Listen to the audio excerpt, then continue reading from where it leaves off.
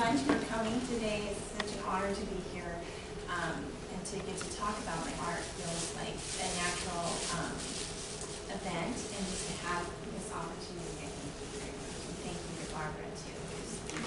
It's very sweet of her to consider me.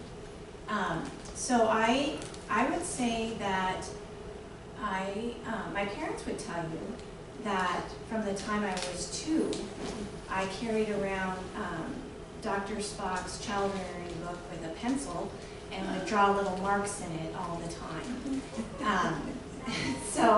But for me, my memory of doing art, I mean, I would say 6 or 7 years old, I remember feeling that it was something that I was getting positive feedback for doing.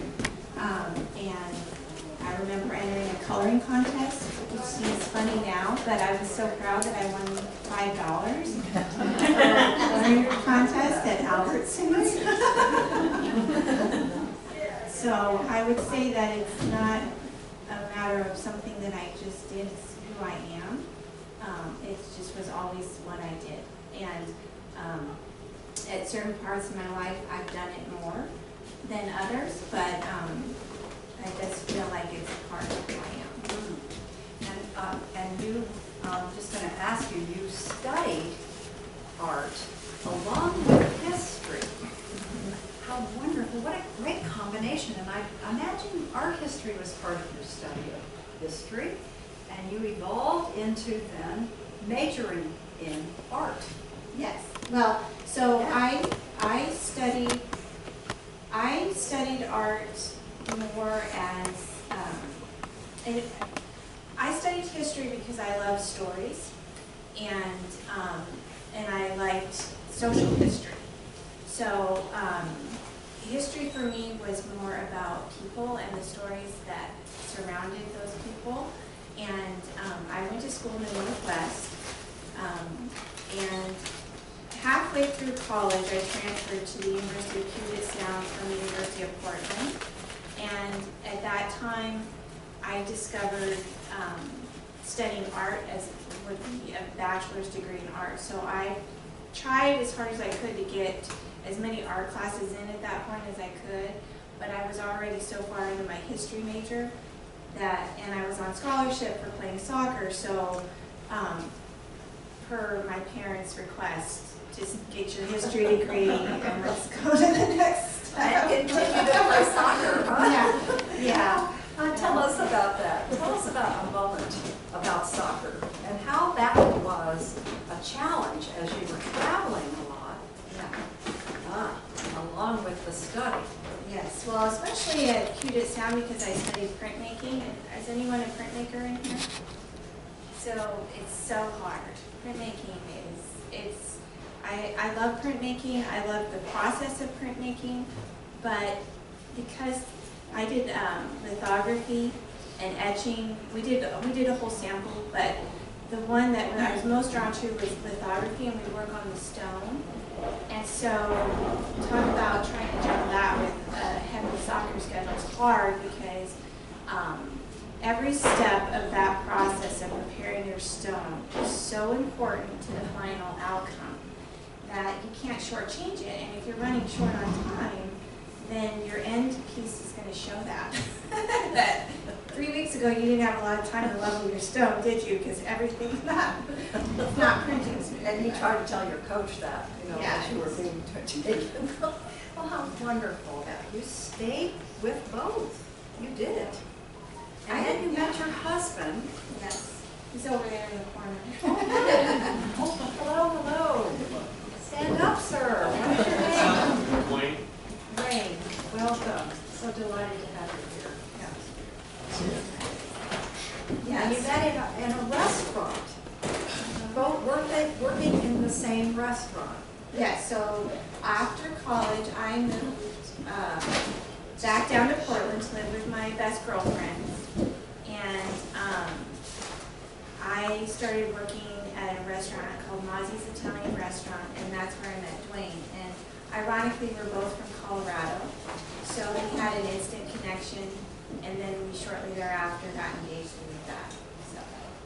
And then with Wayne, you're having, what, Wendy's with Dave Thomas? Is that how you got here?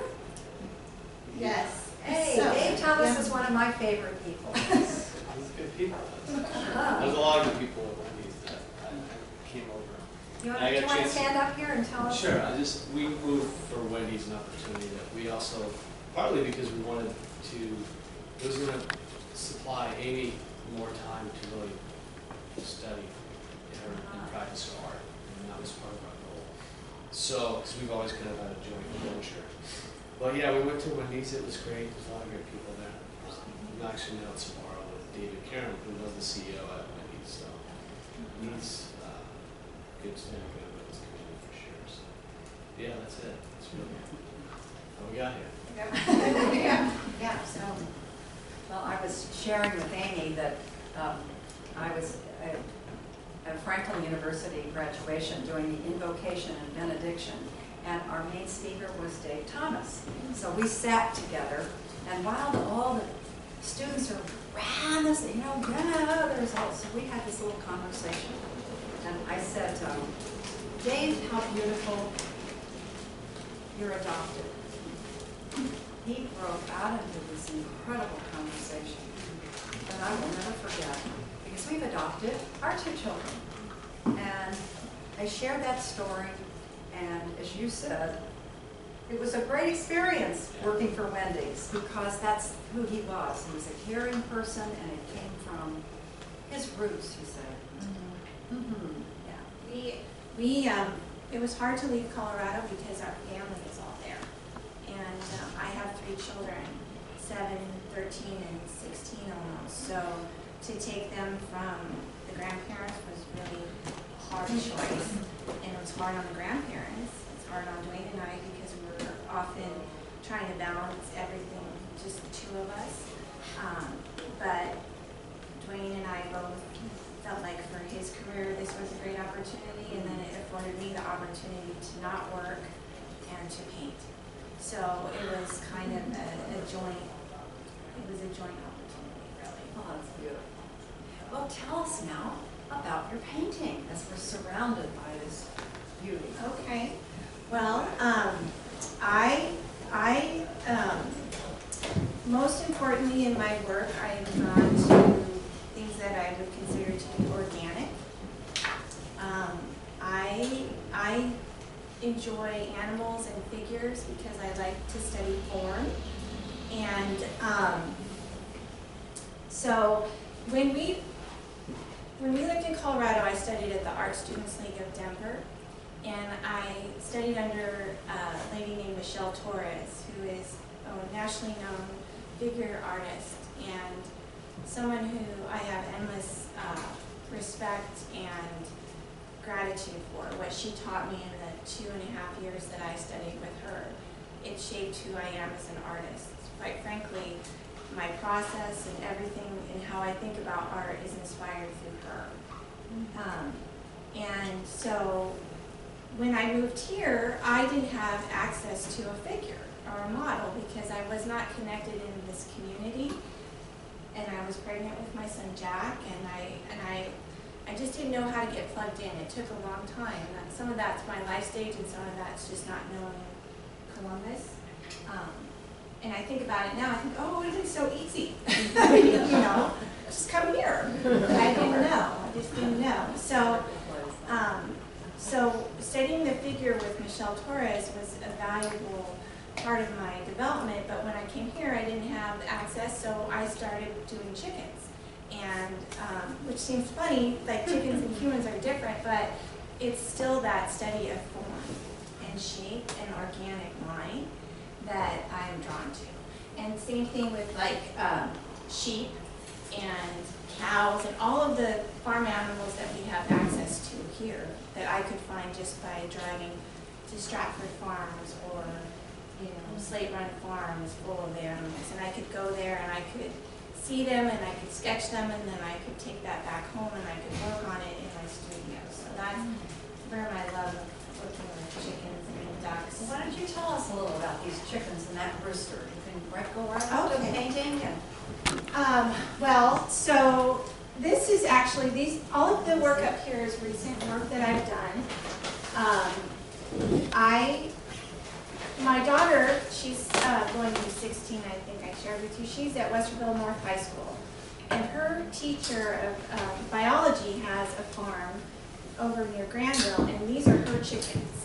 So she granted me permission to come and spend time with her. And so this is Goliath, and these are his girls. And he's got about 20 girls, actually. That's quite the guy about town. But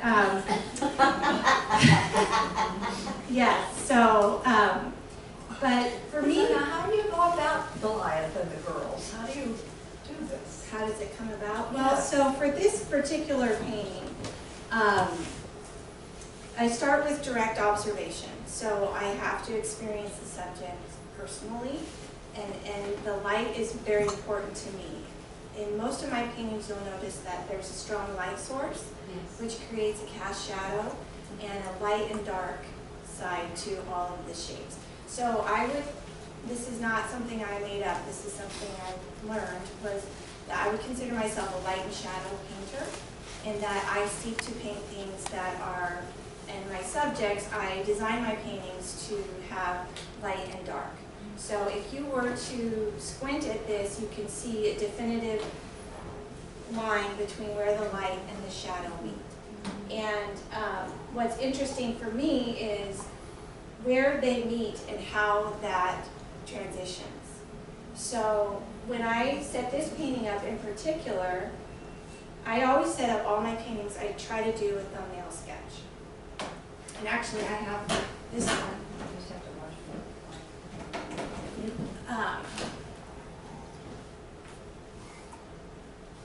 So for this particular painting,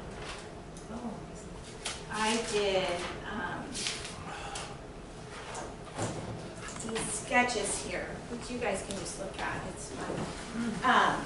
And the idea is I'm mapping out what would be called a dark light pattern. So deciding what's in the light and what's in the dark. And that drives everything in my composition. So when I'm looking at my subjects, I have to make decisions sometimes, because sometimes it's not so easy to tell.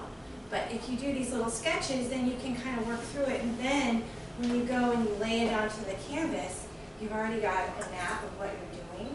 So for me, so then I'll go in with a light wash of transparent alizarin and sap green, and I will do a gesture drawing to get my shapes in, and then I will block in what's light and what's dark.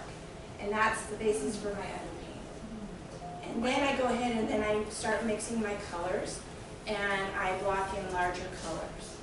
So for this particular painting, I definitely made a choice to make this all dark because of the composition, because I thought that was more interesting than what it really was in life. It wasn't like that. But when I was constructing this, I thought, well, that's just more interesting that way, and I get to decide. I'm the decider, so it's fine. I can do whatever I want, as long as it still holds together compositionally. And so then I go and I get all my darks in, and then I lay in one large section of my lights, and then I start manipulating the dark space. So in this particular painting, if you look at it, most of the information about what's going on in this image is, most of the story is told in the dark parts. In other words, I have fewer value ranges in the lighter shapes than I do in my darker shapes. I spend more time building out the dark than I did the light in this particular piece. So that way, and same with this one of my daughter that I just recently painted. The light shapes, really, there's only like maybe 2 or 3 ranges of value in here. Most of the information is here in the dark. So that's something I consciously am trying now. It's hard, I don't always do a very good job of it, but I'm trying to think about those more design elements when I'm painting and how that affects my composition and the overall structure. So. Do you take photographs so that you have a sense of the colors, or did you make the colors up as you went along? I take photographs, but I don't paint from photographs. Right. I paint from my iPad, and for me the difference is the photograph will flatten everything out, but if you paint from an iPad or a screen, it's probably closer to from Weiss because of the light source behind. You know what I'm saying? It's different. It's not as flat as when it's printed on paper. But at least with the photograph, it gives you a sense of, this is the color that I saw 3 days ago. Yes, yes. And sometimes you have, and that's one thing I've learned over time is to trust myself and say, I think, like for example, in these pumpkins, I said, I think there's blue in there. It's not maybe showing up in this image, but I'm going to throw it in there because it works. And it contrasts the orange, so I'm just going to put it in there because I know that will work. But to your point, I definitely try to be representational in my work. I'm not abstracting, although I think about it abstractly, and I definitely hope to have it be recognizable to the viewer, for sure. You said you paint from your iPad. Are you taking a photo with the iPad, or are you putting the image, the photo you took? How are you getting the image on the iPad? I don't know much about it, obviously. Well, I usually, you can take a picture with your iPad. Yes. I take it with my phone or with a camera and then transfer it onto my hard drive and then upload it to my iCloud shared photos. Oh, okay, thank you. Yeah. So, anymore, like the phones, the iPhone, the new iPhone, the pictures are phenomenal that I've seen. So I think that you can do that way too. And you could probably paint from your phone if the screen is big enough. Some of that is even different than a flat photo, because I know photography flattens the image, and it also changes the color. But you Yes. must remember the colors that you've seen because of how long you've been doing this, or you see colors. I think so. And what I think is more important too is that you know your palette. And so, if you know your palette, then you can get color harmony, even if the color isn't exactly what it was in life. So, that to me is more important. But Do you use, what is your palette? Do you use the same? I used to like throw different stuff on there, and I learned for myself, I've stuck with the same palette the last 2 years, the colors, and it's been so good for my work because I know what I can do with these colors now. And I think for me, the next evolution will be to add more color or to take some stuff out. And that will be interesting to see what that does with my paintings. Because if you look, there is a common, and they all look very similar in color. So, but to change that is going to be interesting. So I have, I usually do a warm and cool in each color. So recently I added lemon yellow back to my palette. But I have cad yellow, medium, or cad yellow, I have cad red light, or cad red light, yes, and then I have cadmium orange. And I have, I'm trying to think sequentially of how I put it on there. So then I put on alizarin, crimson, and sometimes I use cobalt blue. Sometimes I use cerulean blue. Depends on which, if I'm working with something that has more green blue, then I'll put cerulean down, but normally I always use French ultramarine blue and cobalt, and then cerulean's typically on there too, and then sap green, and then recently I added viridian and phthalo back in, depending on what I was painting. But phthalo green is very strong, as many of you probably know. It's like dangerous. It's strong. Would that be in anything you have here? The viridian, I don't know that I've used viridian in any of these paintings here. Yes, not here. I have some cows at the studio that have a little viridian in there. But, and then I use Permalba white. It's called Permalba. It's a brand, and it's really the viscosity is very much like butter. Like it's not really. You know how some whites are real thick and It's much softer, much softer. Is there a certain brand? It's called Permalba White. All brands that make it? Yeah, it's just Permalba's the brand, and so it's white and you can get black too. That's all you make? Yeah. Why did you start using it? Well, Or have you always used it? I've always used it. Okay. I mean, that's where I'm probably stuck in a rut. Like, I've always only used that because when I was in Denver, I studied for a while with a lady named Betty Curran, who had a studio right after Glenn and I got married. And she gave it, we did a Secret Santa in the studio, and we did that, exchange thing, and I got that. Wow. And then it's what she used. So and now I wouldn't use anything else because I know how it works. But I mean, it's so interesting because even white, I mean, there's so many different whites. There are. It's overwhelming. So for me, I'm like, right now, I'm like, for me to add a little bit of like Indian yellow to my palette feels very like on the edge. A little bit on the edge. I added Meridian and Phthalo. It's crazy. So, yeah. Well, would you like to show us what you have here on your, Oh, sure. Well, so with your genius move with Todd and yeah. putting together this lovely show?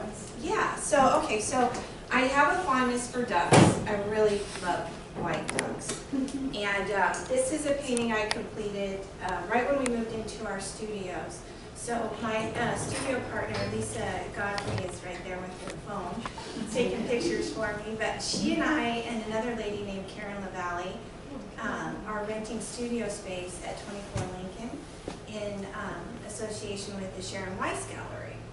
And so we moved in January, and it's been a phenomenal time for me, and I think Lisa would agree, like the last 4 months we have been painting like crazy and having so much fun. And so this is one of the first pieces I completed in the studio. But so I just love ducks. Something about them, I mean, to get very literal. And I've done a lot of ducks, actually. I think it beckons back to my childhood, to be honest. Like, I think of Peter Rabbit. I know this sounds very silly, but I honestly think sometimes when I'm painting that they're talking to each other. Like, it just feels like they have personality beyond. So let's see here. They strut.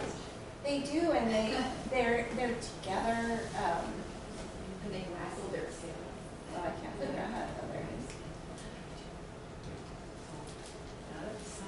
Yeah. Oh, look at them. They're all together like a family. Yeah. Aww. So,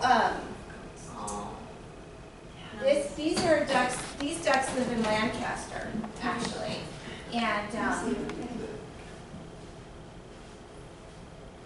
I just love how what I love is how their shapes are, how much they're interwoven in the organic clumping of them. I don't know how else to explain it, but it just, and their form is so interesting to me.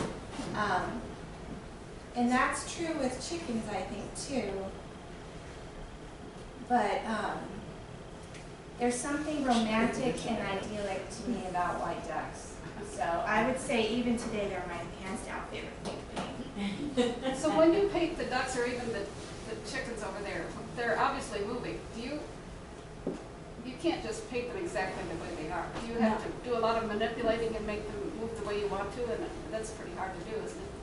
Well, so what I do is I try to observe them firsthand, and I take a lot of pictures, and then I sketch them, and so I get to kind of comfortable with what they're doing, and then I compose my paintings in the studio. So I'm not painting plein air ducks. To your point, that would be really hard because they won't sit still. So you're pretty good at just designing without necessarily referring to something. I think I think that one thing that I learned is that, yes, there is a lot of design that has to go into it beforehand, but a lot of these, just take a ton of pictures, because the more, like, it's easier now because we all have automatic phones, cameras and stuff, so we can just do tons of pictures. Because within those, if you start flipping through your pictures, you're gonna see compositions, whereas before, maybe even 15 years ago, it was like, oh, I don't know if this picture's gonna turn out, like, it just wasn't the same, you didn't have the same freedoms. But even then, if you're gonna have the shadows from one to the other, it'll change depending on how they placed, and that wouldn't be in the picture, you'd have to create that. You do have to take artistic license and make a choice about what to leave in, what I ask myself is this part of the story that I'm trying to tell, or is it distracting? If it doesn't make sense, then just change it. It's just what you feel from where you've been and what you feel about the animals and the colors that present themselves, because from, like, I like how you've done the grass and stuff, but it's your colors that you use in a different way. It's not like you said, it's organic. It's not exactly what it is when you've seen it, but it works. It's very effective. Well, and thank you for saying that, because One one thing that I early on when I first started painting with oils, I was really and even now I find myself sometimes saying it doesn't look like the thing. Do you know what I mean by that? Like, you're painting something and you're trying to do it representationally, and you say it doesn't actually look like what it's supposed to be. And then I pause and I say, but you could take a picture of the thing. And what makes it about my work, and what makes it valuable to give back to other people to look at, is that I make it the way I want it to look and express it in my way. So it's good that everyone recognizes this as grass, because that's what it is, but it's not really grass, it's paint. But it's done in a way where it's not like the grass out there right now is really super green. But right there, you can see yellows and different shades of green in there. So it's not like, it's just smooth. It just runs very smoothly and blends in with all the whites, and you've got a little bit of yellow in there and blue. It's just nice.